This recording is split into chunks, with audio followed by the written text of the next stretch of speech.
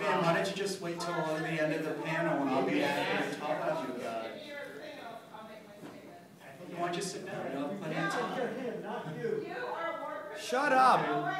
Sit down, lady. I'm sorry to hear that. Please leave. You will be, the people who want to wait for you to be tried and hanged for war crimes. I don't care. You're with this guy. It's a moral outrage for the people of the world to have. We don't want to listen to you. You people in this room We have don't a want to moral listen to you. responsibility to speak out against torture. Torture is immoral. You're torturing us.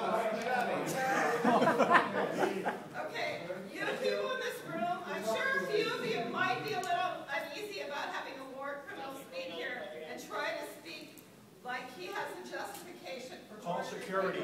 This is There is no justification for torture. It's immoral. The people of the world will stand in their millions exposing this person as a war criminal. I don't know why Okay, anyone in this room thank you for your wants to statement. invite- Now we're here to hear about leakage. Thank you for your statement. We're not here to listen to you. Why don't you have a discussion about what torture does Just to get out of people? here. We're not here to What listen to you. authority does to people? How people that actually torture are also dehumanized when they do that. In a different kind of world, Ouch. will never be tortured. Bug out. Bug out. Take her out. Out of here. Take her out. I'd like to hear how you can justify torturing people. We're not. Get out of here. Go away. People here. There are people in this room that are morally outraged to see someone as a war criminal given a stage in Seattle. There are a few people like that that are upset about that.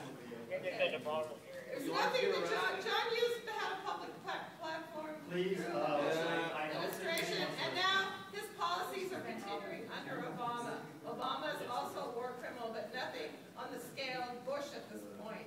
Out. Lisa Rice, Rumfield. Lady, get out of here. Well, yeah, because probably you guys know. Spoken your piece. Okay. Out. Nothing more to say. Oh, I have Nothing a lot more to original to say. say. Leave. You're boring, by the way, as well. Everything like you boring. All right. I hope there are some people here of moral conscience who will continue to speak out about the crimes of the Bush regime. Because the people, it's not over. These criminals can still be tried in The Hague. Because what John Yoo was part of is violating international law. Shut up already. This is not your panel, lady. Oh yes, we're in polite society here. We're in polite society where people can sit around in America in a room like this and not get up like me and be outraged about someone who's a war criminal. If there is anyone in here that is morally outraged about tortured war criminals, continue in my absence as I leave. Because everywhere John Yoo goes and all these criminals, they need to be exposed and called out. And people need to keep fighting all around the world. The people that have been murdered by the Bush regime and continue to be murdered under Obama. Well, I'd like to thank RJ for trying to make me feel at home.